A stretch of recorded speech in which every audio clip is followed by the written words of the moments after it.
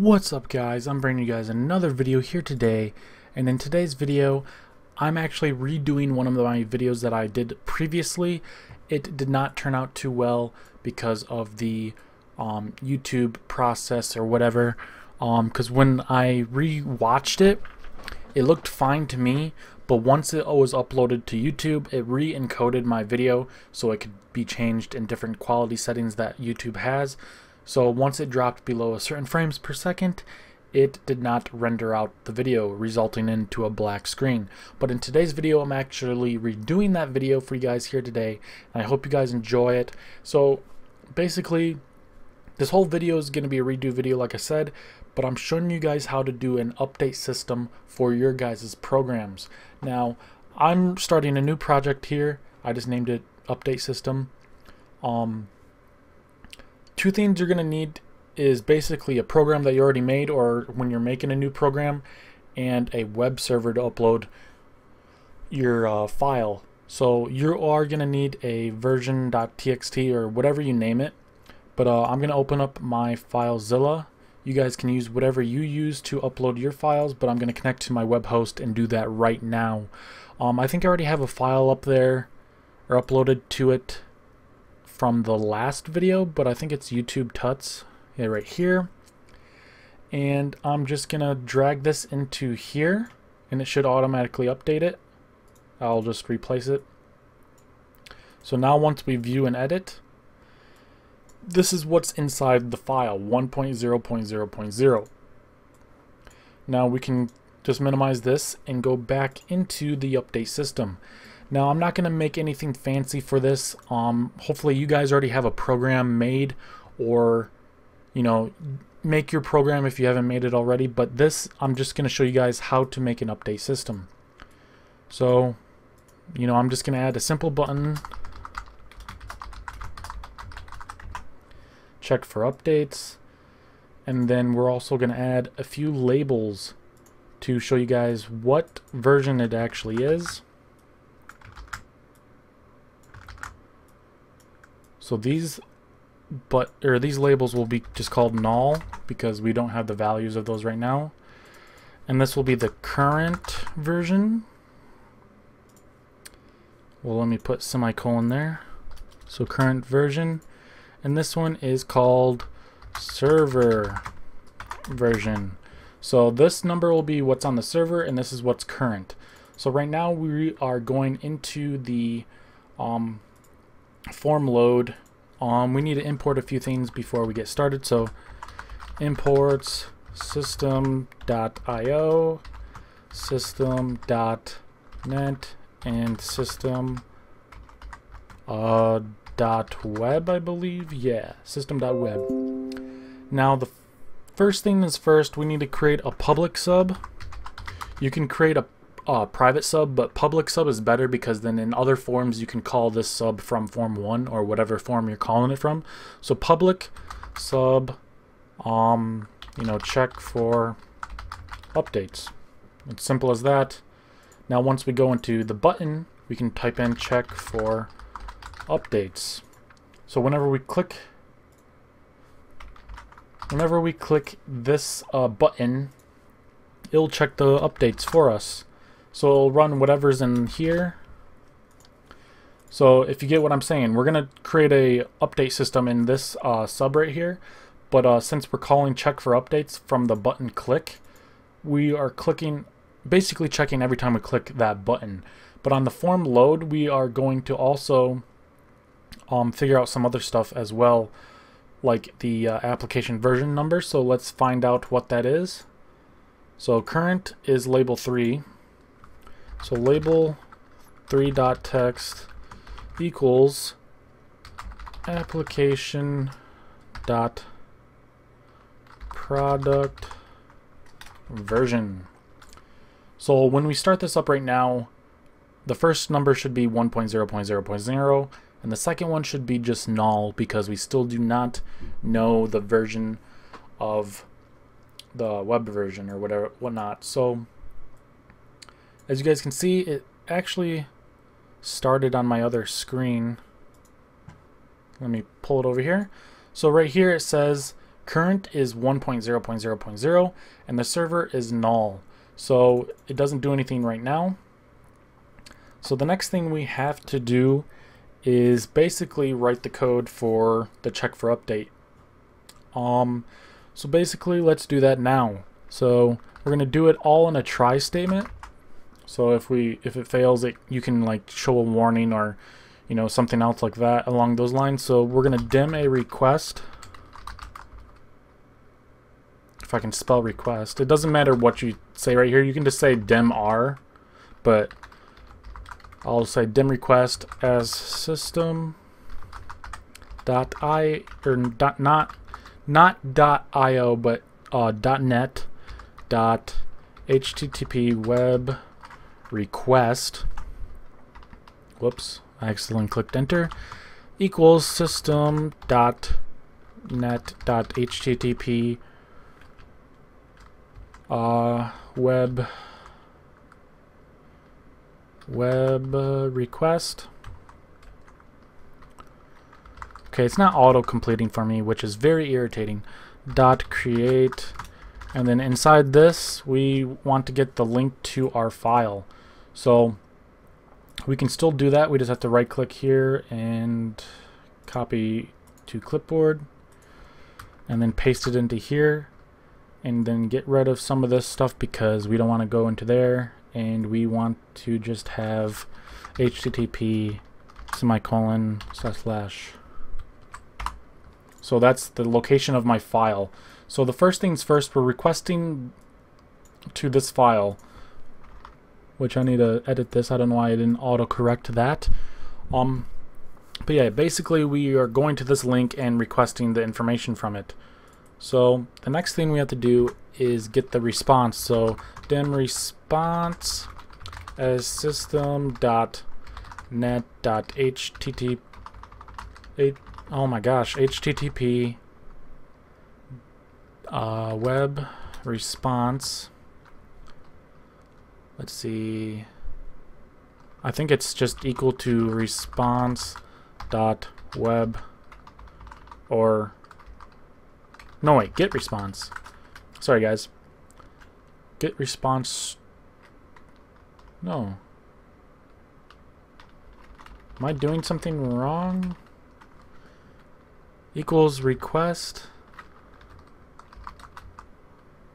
dot get response. There we go. I don't know why that wasn't working. And then now we want to dim a stream reader, so SR as stream, or first you have to declare it as system.io.stream reader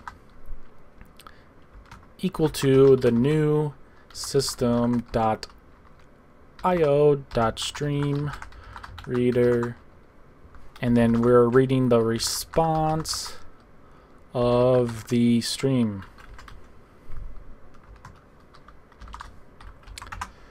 And then the next thing we have to do is dim newest version as string equal to the sr.read to end.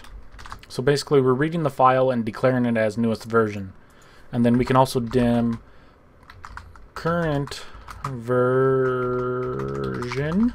as string equals to application dot product version. So basically the same thing we did here. So actually we can just do these, well, we can't do them outside of this try statement because then it would just be messed up.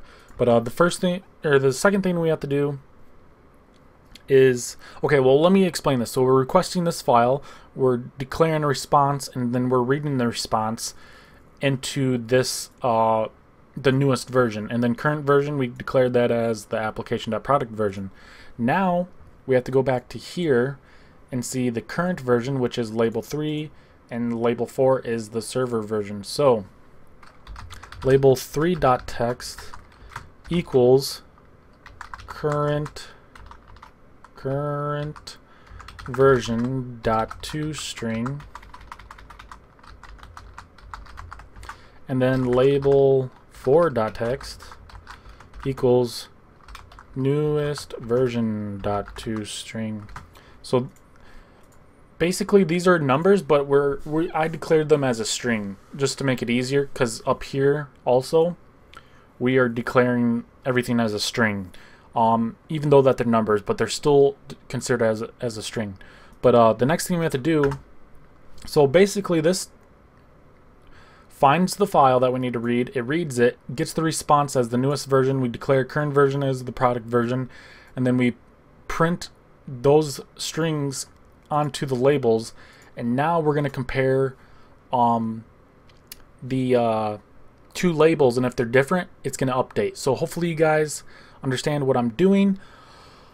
I'm trying to explain it as best as possible, but here we go. So if, and it's going to auto fill a bunch of crap. I hate this. I don't even know what extension or plugin it's doing this, but it's annoying. So if label 4.text is greater than label 3.text, then it'll do an update. So we can just do like a message box dot show and be like, updates are needed, and then we can just do update. Whoops, I forgot the parentheses or quotations. I can't spell with crap, guys, I'm sorry. So let's run this right now. It's basically done. So it started on the other screen. Oh wait, I forgot to show you guys how to, wait, newest version. Okay, I made a mistake, and that was kind of, you know, expected. Oh, I didn't make a mistake. I'm so dumb. Sorry, guys. This is correct. I didn't do this for when it form loads, but when you click it, it's version 1.0. Okay, so we got that corrected. So now I'll show you guys that it'll pop up a message box showing you that the update system works. So let me get this out of the way. So let's go into here and let's just, you know, edit it to 1.1, and we'll click save, drag it back in here. So now this will be uploaded to the web server. I'm gonna go back into my update system, click start. It started on the right, but as you guys can see, like I said, you got to click check for updates. There is ways that you can do it on form load, but I'm just showing you guys how to do it with a button. But yeah, so when you click it, it'll say updates are needed, and you click OK, and then you can start the update process if you would like.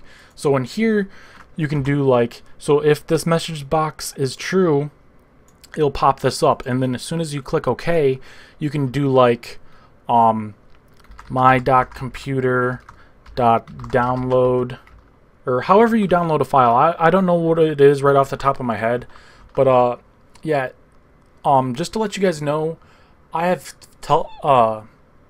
self-taught myself everything. I haven't actually gone to school for this, so some of the stuff I don't know exactly right off the top of my head, but this video is trying to explain to you guys exactly how to make an update system, which I just told you guys.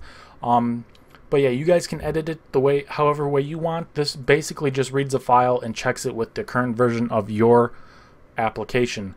There's so many different ways that you can implement this into programs and other ways to check stuff and all these other things, but this is how I showed you guys. If you have any questions or any other tutorials you want me to, you know, make, I can do that. And remember, guys, this was a video that I had to redo because of the YouTube like encoder thing. My video was dropping frames like crazy and it didn't render it out on YouTube. But anyways, guys, I hope you enjoyed. But oh yeah, one more thing. You guys are probably thinking, well, I know how to change my version for the server and it knows what version is on there. But if you guys don't know how to change your version for your program, just go up to project and then go to it'll say like whatever your program's called. Mine's called update system. So like, you know, I have another program called Raven Security, so it'll say Raven Security Properties, whatever the program name it is. But you go into here and go to assembly information, and then you want to change these to the same number. So this web server number is 1.1.1, So we'll click OK, and we will rebuild the program, and we'll start it again. Now when we click check for updates, it'll just say the server is also that. See, the current is the same, so there's actually no updates. But like I said, you can go back into here, and we can just edit it through the program like this. And I'll change this to 2. Click save and click that. And we can click check for updates again. And now it will say the server is 1.2 and updates are needed. And then once you click OK, whatever process you have for downloading your new file or your new installer, you guys can do it that way. But anyways, guys, this video has already been 15 minutes, and I hope it turns out well. And if it does, please leave a like on it. That would help me out a lot. And if you guys haven't already, please subscribe. You guys will, that would be awesome. But I hope you guys enjoyed, and I'll see you guys later in another video. Peace.